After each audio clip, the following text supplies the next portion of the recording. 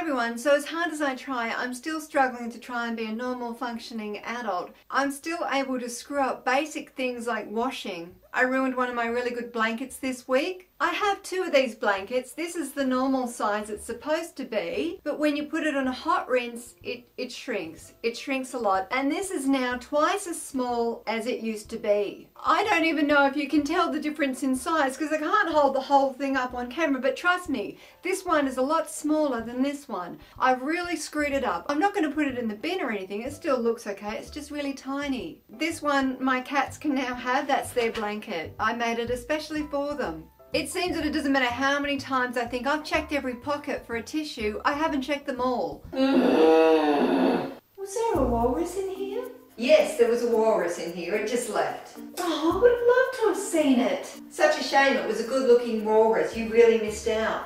Best day of my life. Looked cranky too. Well, I've got myself one of these this week, and what is it? It's a mouth guard so I don't grind my teeth at night. But it's not working because I keep taking it out in the middle of the night and putting it under my pillow. It's also incredibly uncomfortable to wear and I just can't get used to it. And for some reason I have a strange habit of lifting my lip up above it and sticking it, look, I can't really explain it, so let's just show you what I do with it, alright? And prepare yourselves because this is going to look really attractive, okay? Alright, so I do this, alright, and don't laugh. Stop laughing, far out. I do this, and then in the middle of the night, I somehow get this lip, and I stick it up here.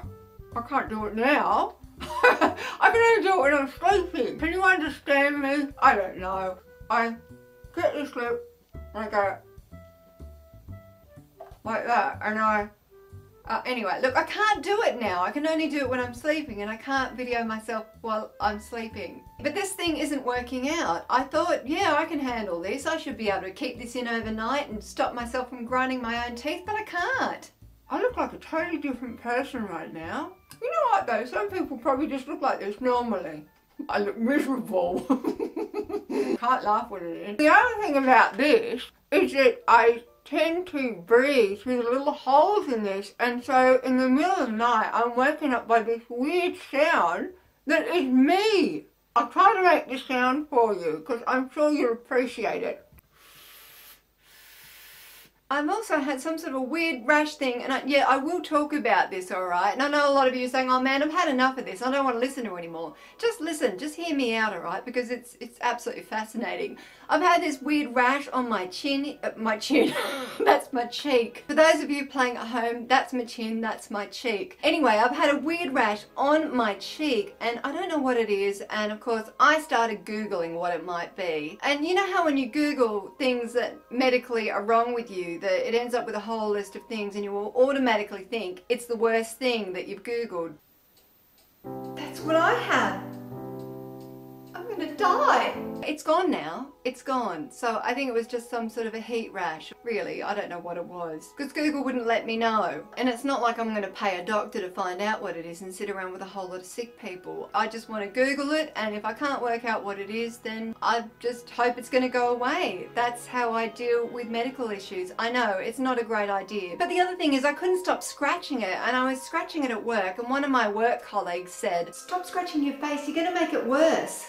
But it's okay because I was really sneaky about it. I thought, that's fine, I'm not going to outright scratch it with my hand, that's too obvious. So I got a pen and thought I'd scratch my face with my pen. And that way no one would notice that I was actually scratching. They'd just think I was fiddling around with my pen or something. Have you been scratching your face? No? I think you're lying. But that didn't really work out that well. I don't think I got away with it. Thanks for watching everyone. Please give this video the thumbs up and subscribe for more. I'll see you next time. Have a fantastic week. Bye. What idiot left the tissue in the wash?